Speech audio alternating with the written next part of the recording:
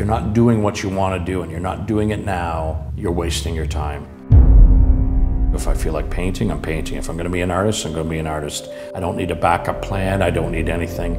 I'm living my life to the fullest as best I can because I have no clue with how long I'm going to be on the planet. And I started thinking about all the issues like, racism and homophobia and violence, and then I'm going, well, it's perpetuated because we're not addressing anything. I became overwhelmed and kind of depressed about the whole thing. I did what I've done since I was a kid. I just started painting. All based on this dark and wounded side of human nature. And then I thought, this is a series. I approached some of these art galleries and said, here's this new series I'm working on. And immediately they said, there's no way we're hanging that in here. It's way too disturbing and people don't want to look at it. I got this job, and while we were filming in this asylum, I was walking around going, oh my God, this is absolutely perfect to exhibit in. When I found it was only for the movies, and I thought, okay, well, I'll tell them I'm making a movie.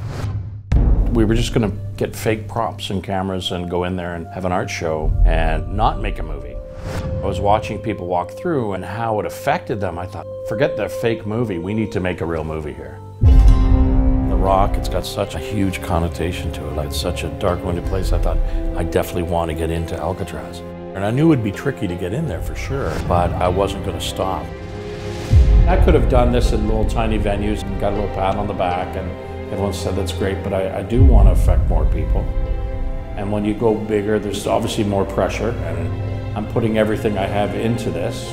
Everything is on the line, but it has to be on the line. Otherwise, you're not going to create change. You've got to go all in, or what's the point in doing it half-assed? Either go in and do it or don't do it at all. And I'm not doing it. I'll just do this or die trying, and I'm okay with that.